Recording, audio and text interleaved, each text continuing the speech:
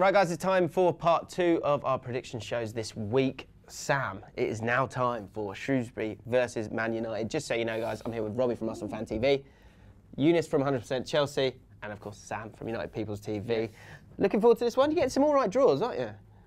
To be fair, like up until a couple of years ago, we had some terrible. We always drew Premier League opposition, everyone, and we didn't win it. And now we're drawing lower league opposition, and we're still not winning it. But you look at this on paper. 19th in League One, United flying high in 5th, or wherever we are, not top 4. How are United not going to win this? But I've said that so many times this season on at different occasions. Flashback to last week where we said that Man United have never Every single person here was like, yeah, United have turned the corner. Man United have never walked away from the Stadium of Light without That's what United do. United turn the corner and then get knocked over. That's all we're doing right now is just 1 step forward, 2 steps back. And Shrewsbury could be another potential banana skin. Yeah, one person you won't have in your team is Rooney. You have said on record that Rooney needs to go. So you're delighted with this? No, I'm not delighted with that. Rooney absolutely deserved criticism up until the start of 2016. Up until that point, I think he scored like 6 goals. He's meant to be your talisman, your captain, your leader. He was crap. But isn't that a bit short-termism? No, it's not short-termism because you've seen that Rooney's been on the down low, going down for about 3 years. Like, it's not just overnight his form's gone out the window. Okay, so what's your point then? My point is that United are really, really going to miss Rooney. Because listen, you wanted him to go. You wanted him to go.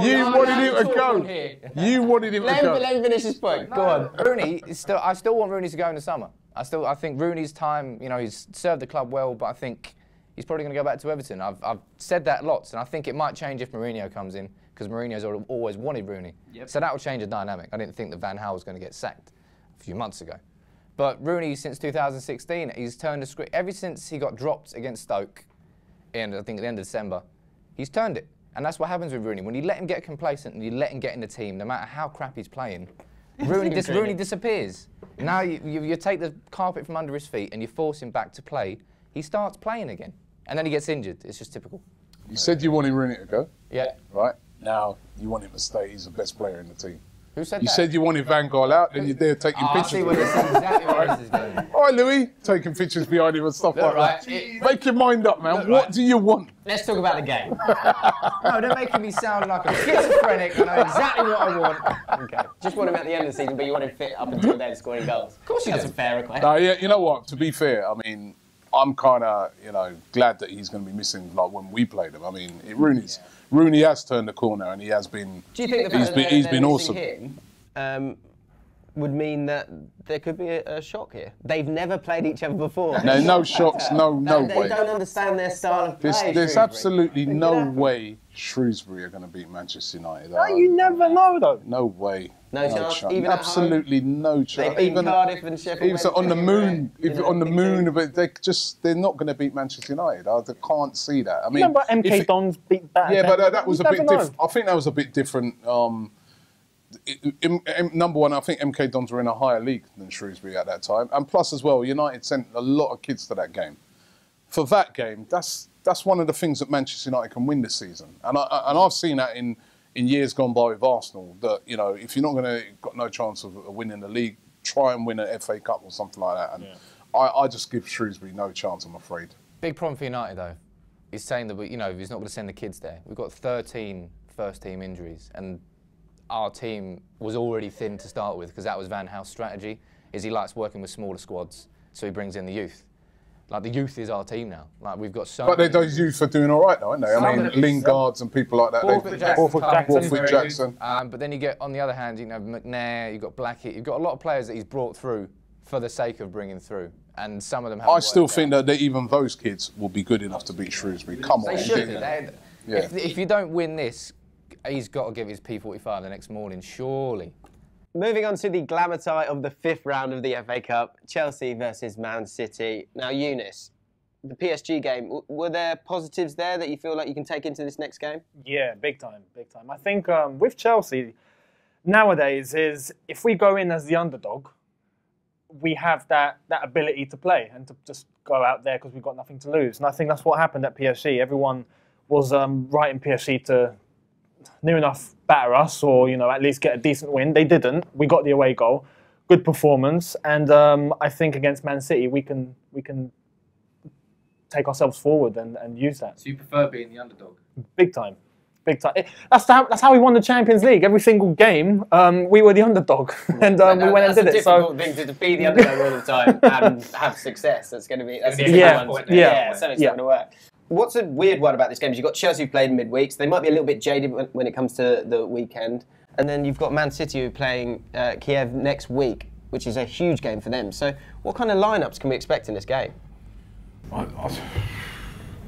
It's really hard to do. I mean, Chelsea, obviously, I think they'll go strong. Why not? I mean, they haven't got another game until the following weekend. You know, it's a cup again, something that they can piece of silverware. Do you think that matters, that midweek game then, or should they have recovered by then? Because you got for a Chelsea winner. Yeah, I think they should have recovered by then because they, it's played on Tuesday. The game's on Sunday, so that's given them enough recovery time. Yeah, should have. So I think Chelsea will go with a very strong team. I think City will obviously maybe have to think about maybe resting a couple of players because that is a massive game they've got.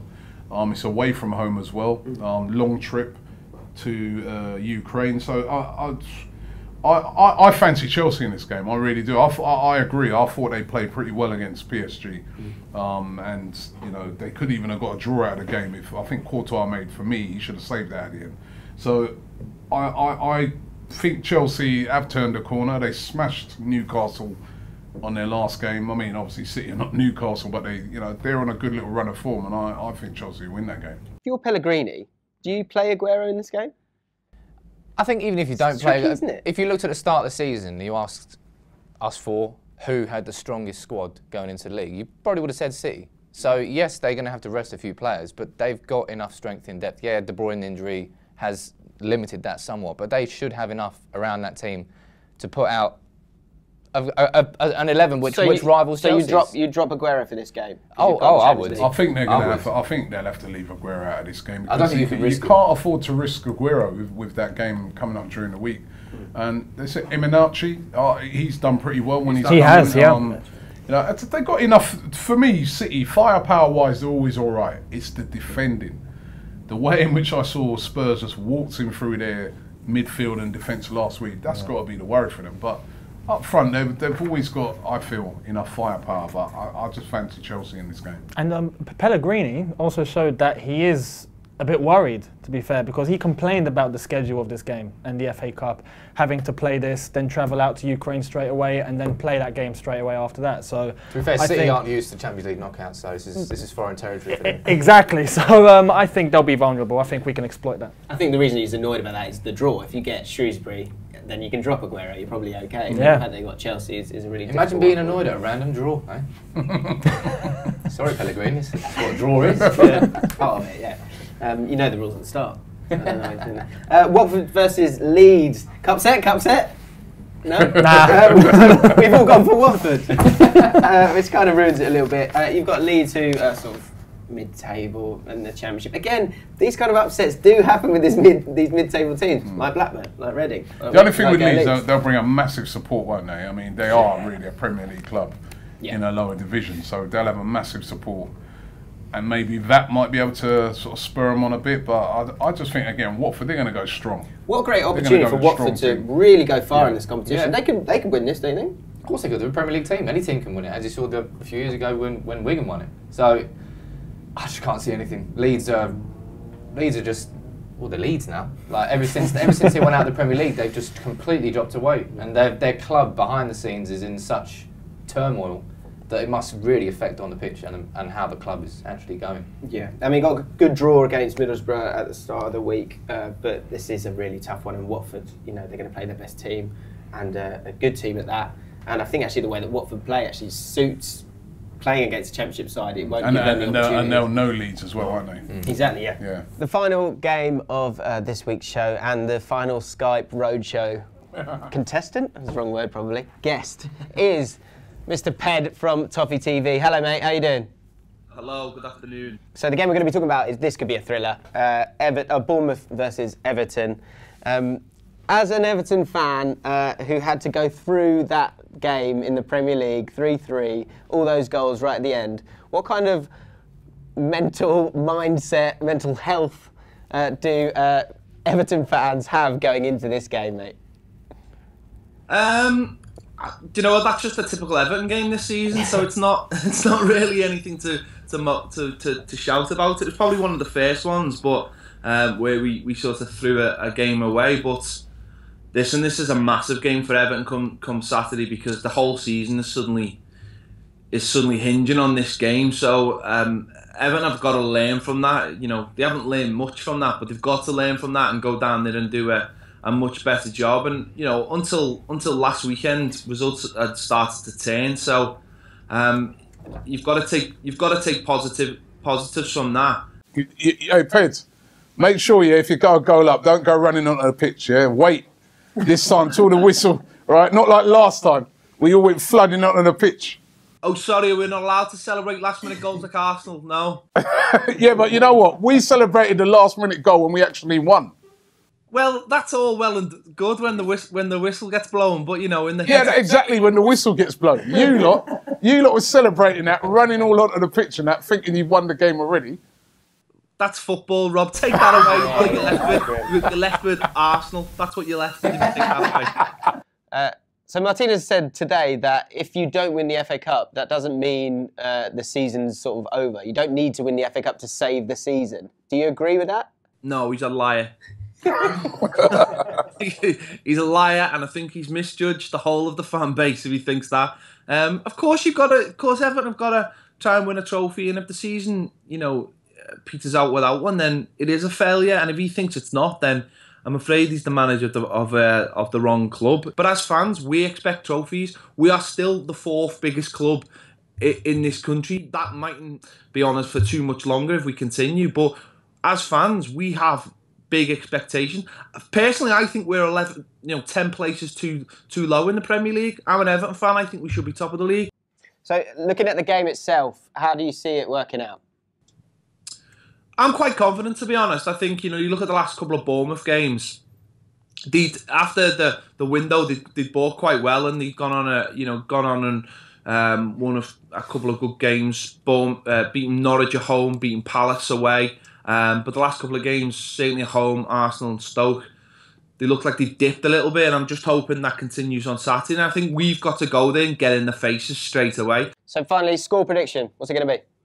I'm going to go for a 2-1 win to Everton. There you go. Well, good luck, mate. And yeah, it's not all bad. Keep smiling. Well, we're not QPR. Correct. Yeah. Got nothing to come back with that. Okay. Do you want to do the outro? So that was the weekend of this week. Thanks to Ped, all the guys as well. If you like the video, then make sure you like it. If you subscribe to Ball Street, we'd be very happy about that. And if you'd like to give us your comments and your predictions in the comments below, that would be great as well, wouldn't it? Brilliant. Get in the comments. We'll see you next time. So would you take him? Would you want him? Of course you take him in a heartbeat. He's the sort of player that, from a United brand perspective, they'll be all over that like a wet fish. And from United fans' perspective, we need goal scorers.